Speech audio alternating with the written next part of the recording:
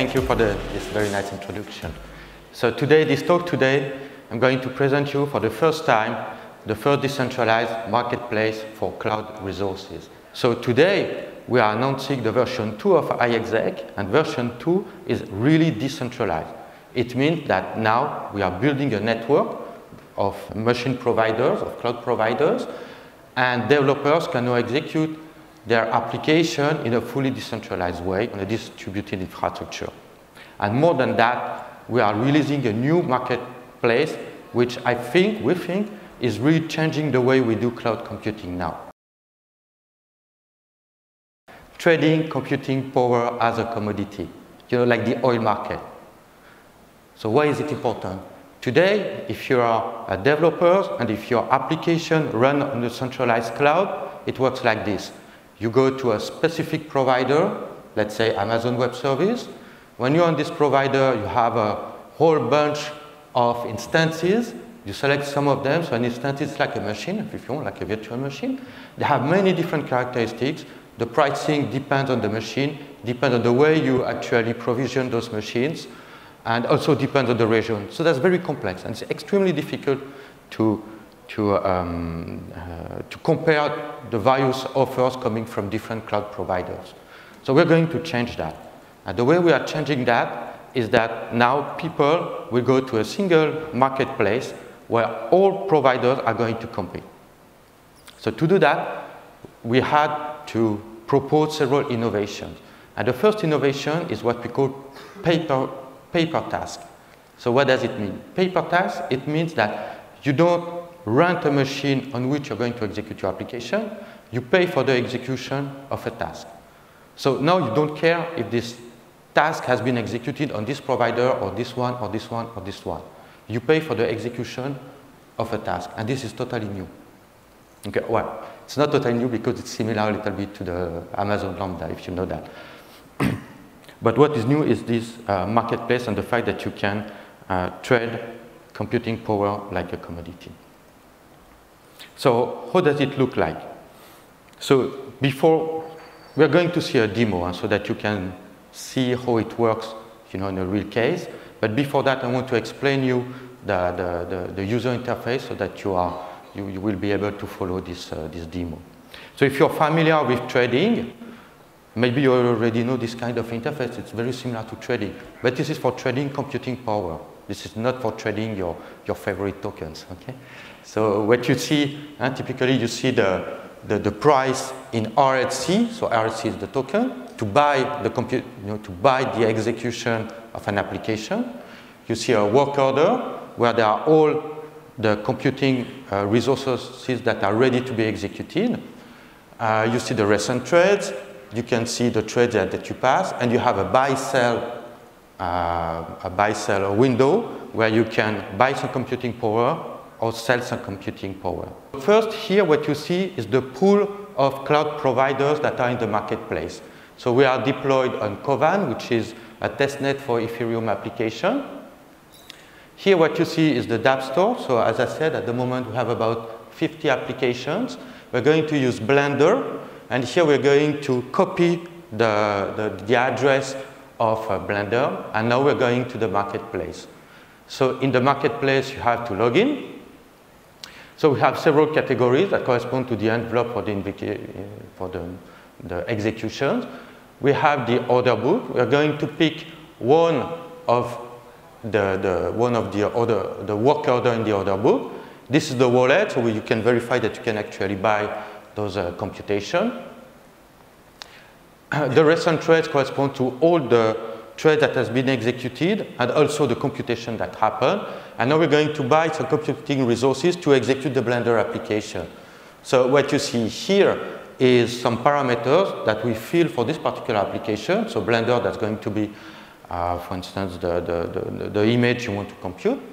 Now we buy the computing order. There is here an interaction with the blockchain.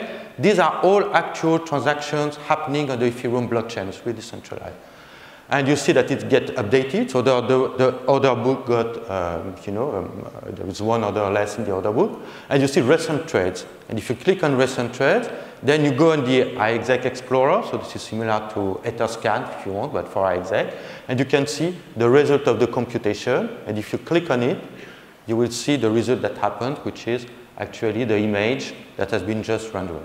Imagine that you can have as many cloud providers as you want, and they are all going to compete to have the best price at a given time. And this is really new, it didn't exist before. Public worker pools, it's organized like miners, if you know mining. So usually when you're a miner, you're not a sole miner. Usually you join a mining pool to make sure that you have a chance to get a reward for your contribution. So here it's the same way. You join a worker pools to make sure that you would get some work to do. And it's up to the worker pool, to attract the computation and to be good at giving you some computation to do.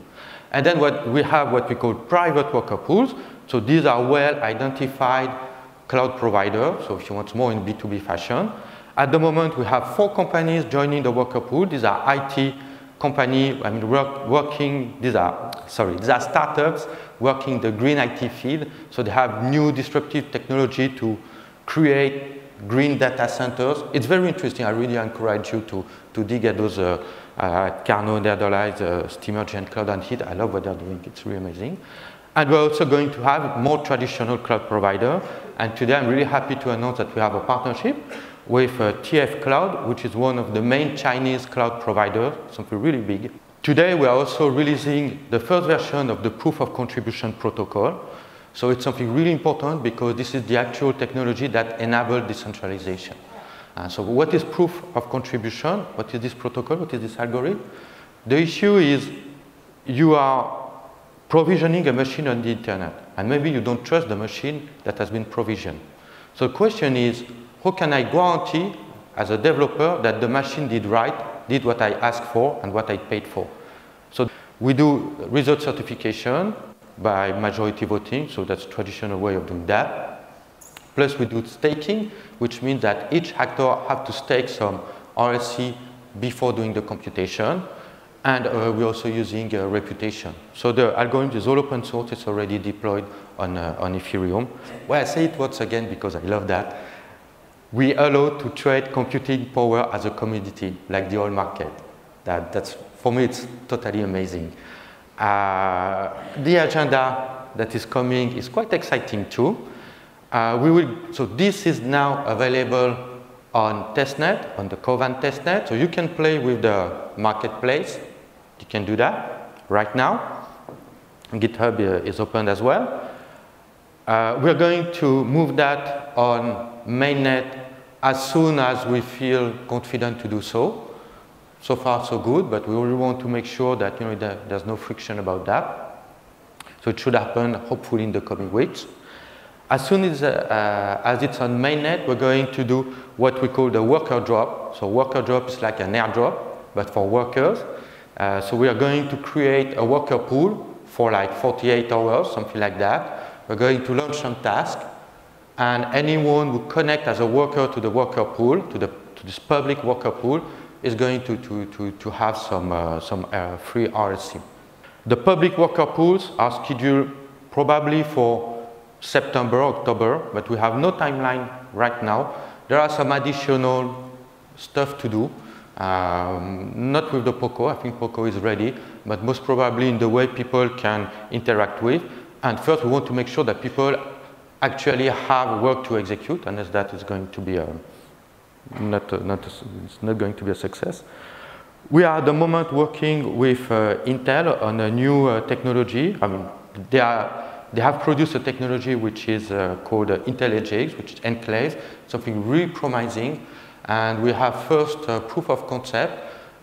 We expect that by the end of this, maybe it's October, we are going to have the first inclusion of this technology, the first product that uses this technology in iExec.